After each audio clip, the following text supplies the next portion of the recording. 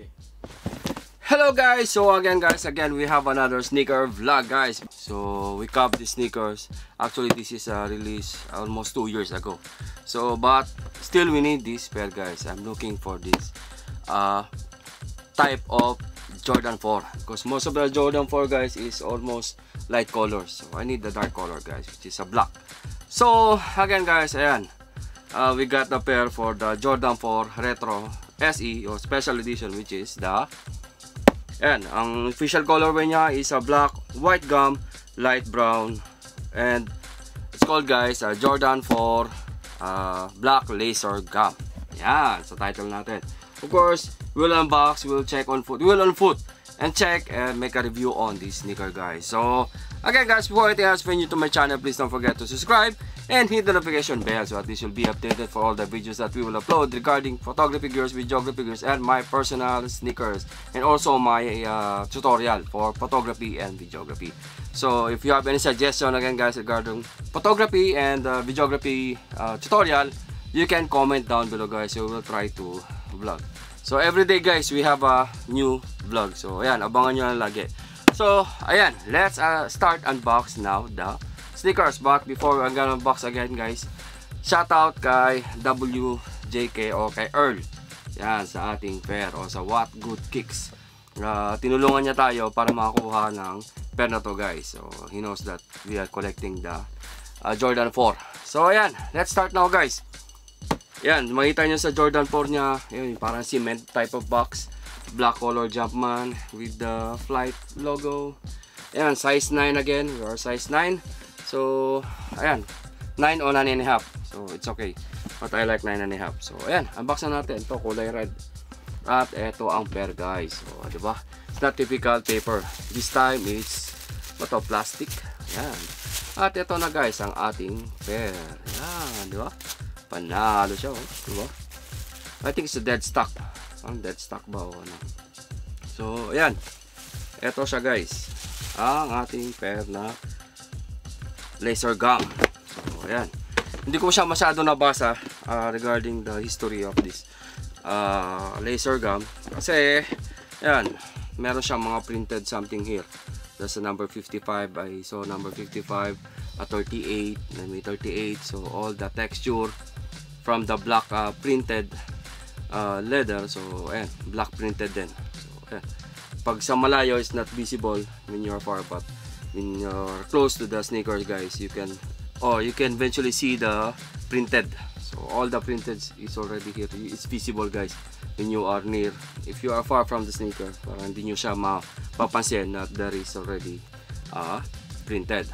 Again, so all the texture guys, all the colors black except for the white upper sole. Yan, white upper sole, and a gummy parang ano lang gummy, parang candy gummy, a gum which is ayan area, tapos black red Jumpman.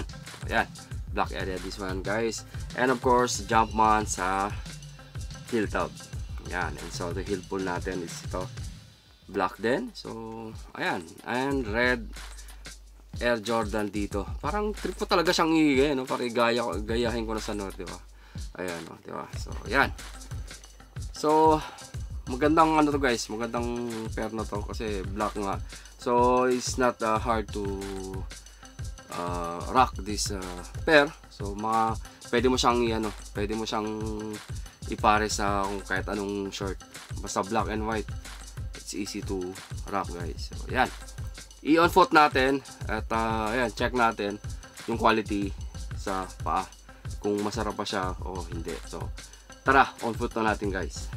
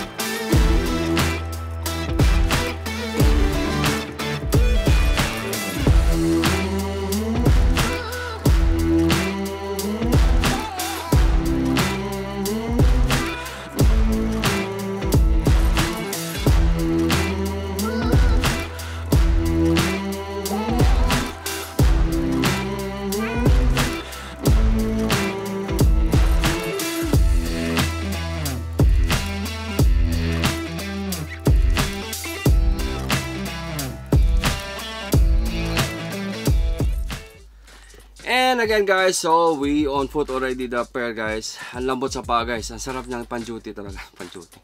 So siya bunga nga. Hindi, ang sarap talaga niyang i-rock guys. Kasi nga napakalambot sa paa. So yan.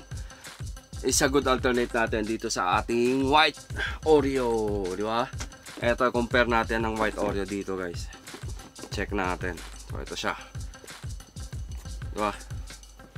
So kung may clean sneaker guys na type, meron ka ring dark color area ng sneakers, di ba? So at least meron ka ring dark, may light, may colorful. Yun nga yung colorful. Bukas, because I'm filming this vlog 27 mga yun ba? 27, so tomorrow 28 I think release dito ng Lightning Jordan 4. Finger cross, sana makakuha tayo, di ba? Kasi maganda yun, kulay yellow na yun. Malupit yun. So ayan, no, compare nyo dito sa ating sa ating bagong din, hindi siya white, may Oreo, white Oreo, di ba? Oreo ba tawag din? Oo, di ba?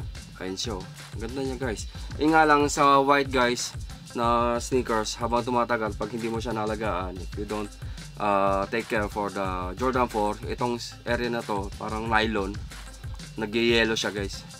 Yun nakita ko sa yung sa motocross natin, tawag to, motor trade something. Dito nag-yellowish na siya.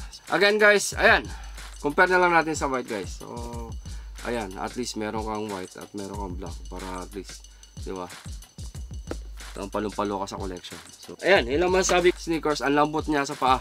Ang sarap talaga pan-duty yung mga Jordan 4, ang lambot. Kaya gusto kong i-duty yung motor trade na yun kaya malambot. So ayan, hanggang dito na lang guys. Again, flex time. First, I want to flex my team, which is Team Positive Vlogger. Shoutout to all the admin and members ng Team Positive. At syempre, ang tropa natin ni si Earl, o si WJK Earl. Check nyo yung channel niya. Check nyo yung What's Good Kicks at si Earl. So kung gusto nyo ng mga pair dito guys, check nyo si Earl sa sneakers. Yan. So at syempre, ang ating dalawang kasama dito, si Palaboy FW na wala pang upload. Wala siguro pere. Walang pangkain. At si Brian Puntara nandito sa taas sa anggulo na to. So ayan guys, hanggang dito na lang. Maraming salamat at mabuhay.